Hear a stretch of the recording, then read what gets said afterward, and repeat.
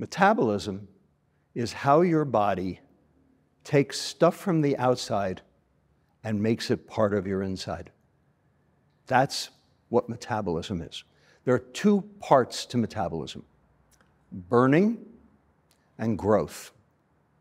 So, stuff in the outside, which we call food, is consumed, digested, absorbed, and finally metabolized. If you're burning, you're turning that food into energy. If you're growing, you're turning that food into bone, muscle, brain, kidney, liver, and virtually every other organ. Burning occurs in a part of the cell called the mitochondria. And every cell has mitochondria.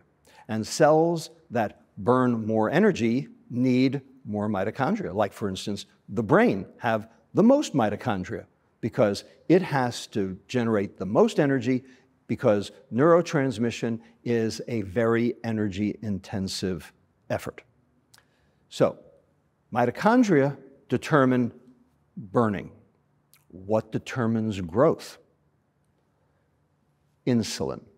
Insulin is a hormone that is released from your pancreas, from the beta cells of your pancreas, in response to what you eat and how high your blood glucose goes, and it drives growth.